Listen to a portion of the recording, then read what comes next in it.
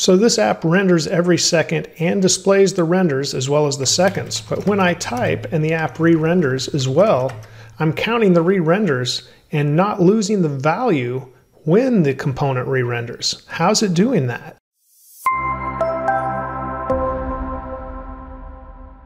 Hello and welcome. Hi, I'm Dave. Today we're going to look at the React hook useRef and how it differs from useState, and also how to use ref to build a stopwatch timer like you saw at the beginning of this video. So let's get started. Now I've got Visual Studio Code here on the left, and on the right I've got a simple React app running with a text input, and of course that text input is down here in the JSX we can see right now inside of Visual Studio Code, and it calls handle change when there is a change in the input, and that sets the random input using useState. And we can see the handle change function right here, and right now it only has set random input in there. Now instead of putting it in an anonymous function here inside of the JSX, I put it in a handle change function up here above the return, and that's because we're going to add just a little more to this.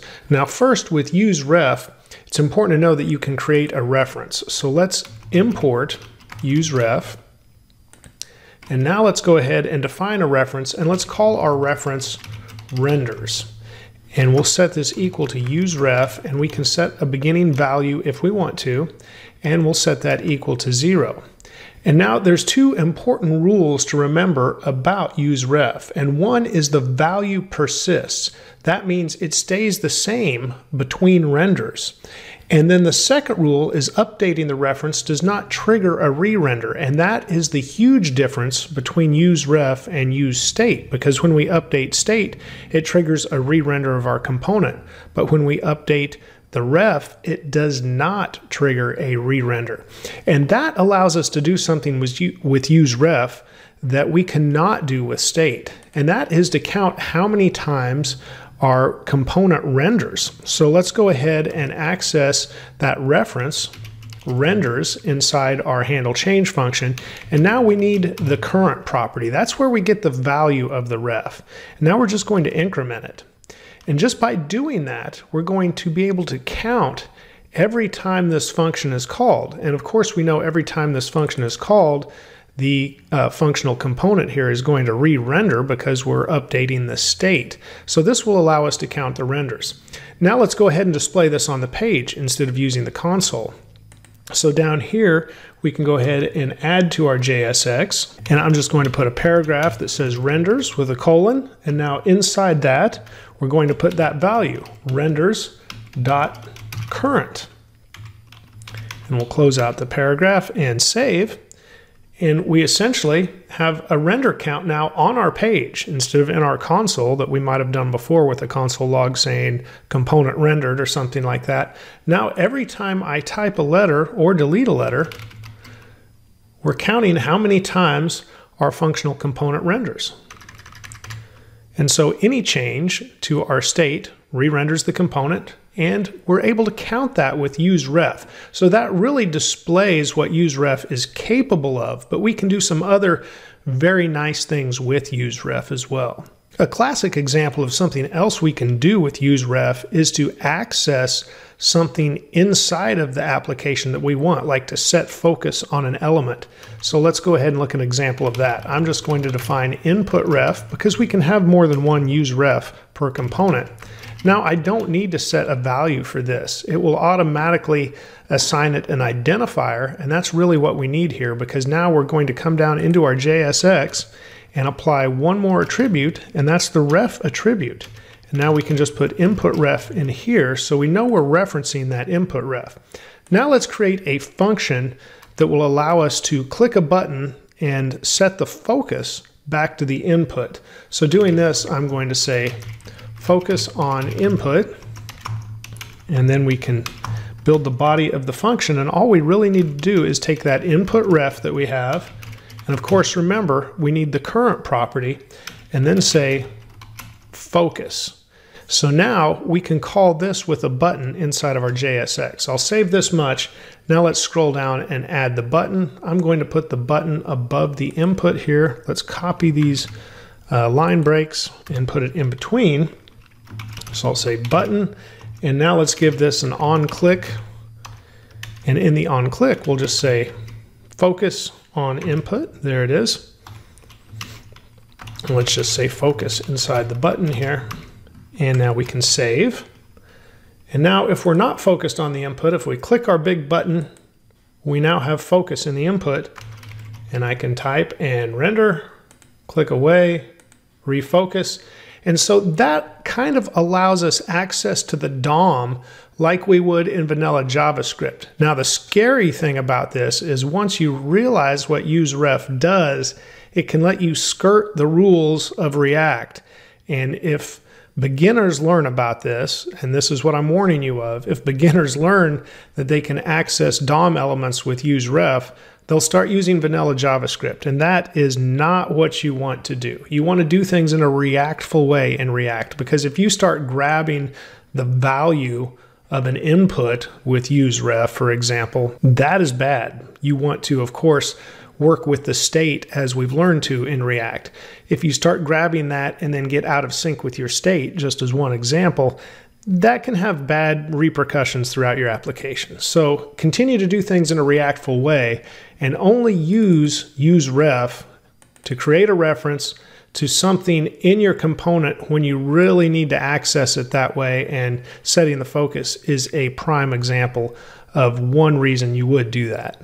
Okay, let's build a stopwatch timer like you saw at the beginning of this video. Now we're just going to change this functional component into that with a few small changes. So let's get rid of this input ref for now, but we're going to need to add a different ref. So let's say const timer ID, set this equal to useRef, and we won't need a value inside of that either. Let's keep our handle change function just as it is, so we can once again count renders and render the page and show changes there. So that is fine. We won't need the focus on input function anymore, but we will need a start timer function. And now inside the start timer, we need that timer ID and of course the current property. And let's set this equal to set interval, which is something you can use in vanilla JavaScript as well. We're setting an interval and it has a function inside of it, and we need to set what the interval is as well, and this needs to be 1 second. Because it's a timer, we're just going to count the seconds. Now inside this, we need to once again count the renders, because this is going to set state here as well. So we need some state for our seconds. So up above, I'm going to press Shift, Alt, and the down arrow. I'm using Windows here in Visual Studio Code just to copy that line of state. And now I'm going to set this to seconds and set seconds. And so now we have the time that we will use. We're going to count seconds, and then we'll use set seconds here. And we'll go ahead and set seconds with that function that you can pass into useState. So we're taking the previous state and we're setting it to previous plus 1. And so that will go ahead and increment the seconds in state along with the timer. Now we're counting the renders here just like we do in the handle change. And that is because this is going to re-render every time we set the state. So every second we get a re-render of the functional component. Now, of course, we can't just start the timer, so let's also create a stop timer function. And this is where persisting that value for the timer ID is very handy, because once we start the interval here with the set interval, it assigns the ID to this current property, and then we need that to, of course, clear the interval when it comes time to do that whenever we want to. So what we're going to do is use clear interval, and inside clear interval we pass timer ID.current.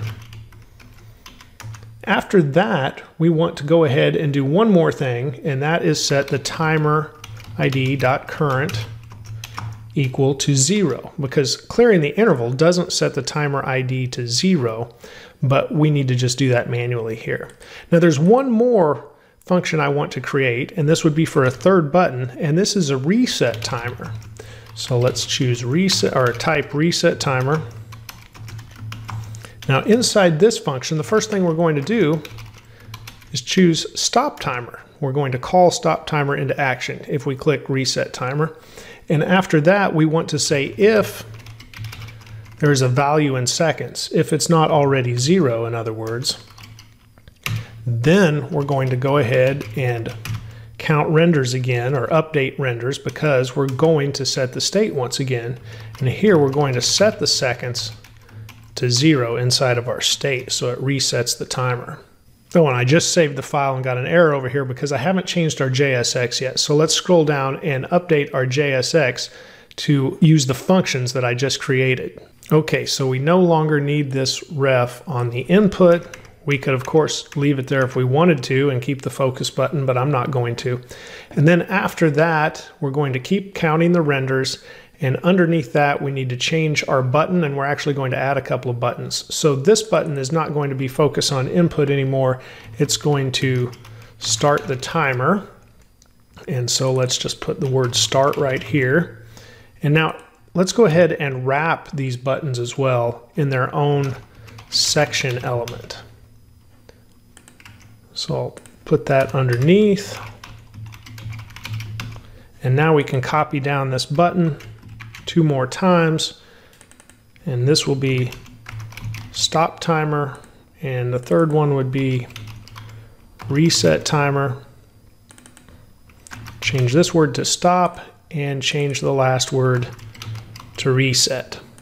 And finally, let's copy one more line of these line breaks down, and in between the line breaks, let's go ahead and put the seconds on the page or on the screen. So we'll have seconds, and then we'll just put the value of the seconds here that we're keeping in state as well. So let's save that.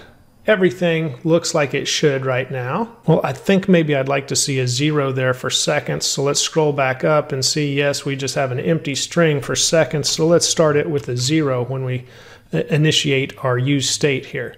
Okay, everything looks good. Let's type in here. We're getting the output here. Renders are counting here. And if we reset, it doesn't reset the renders. So let's go ahead and start the timer.